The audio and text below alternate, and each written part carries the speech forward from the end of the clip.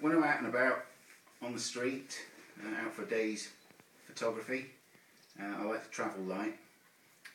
I don't believe in carrying a huge amount of kit because it gets very heavy during the day and most of it doesn't get used anyway. So for that reason I carry a nice simple bag. It's an M Classics bag made by a guy called Seth in America. Got this one second hand off eBay. And inside I have a Leica M8. It's a 50mm Canon Serenade lens, f1.8, and an aluminium hood on it. An artisan artist half leather case, very well made, nice thick leather. A thing called a thumbie. A lot of people prefer a thumbs up, which attaches to your flash hot shoe, but it's quite a big bulky item, doesn't look very good, so I just went for a thumbie, which is cheaper and looks part of the camera. M8 is probably the best for street, same as the film ones, but digital.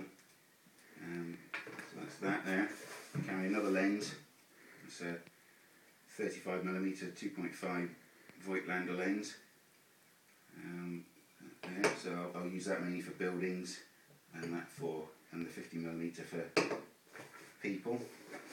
There's a little bag which carry my charger and adapters for different countries, and a computer cable.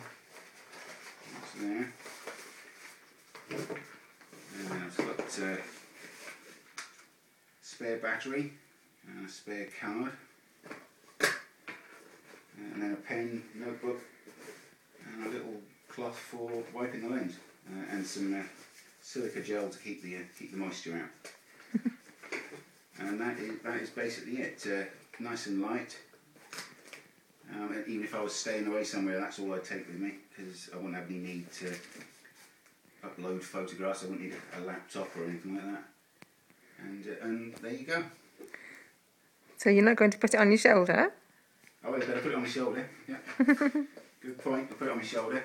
I mean, with all the kit in, it's very light. With this bag, the straps are on the back, so that it hangs straight. It doesn't dig in your side. And are you going to do a twirl? And I'm going to do a twirl. I shall do a twirl. Here we go. Look at that. Et voila. Yeah, nice bag. If you do a search on Google or wherever for M Classics bag, and have a look at the site there, because that's a highly recommended site. I think it's better than a Billingham or a Donkey. Very nicely made. And there we are.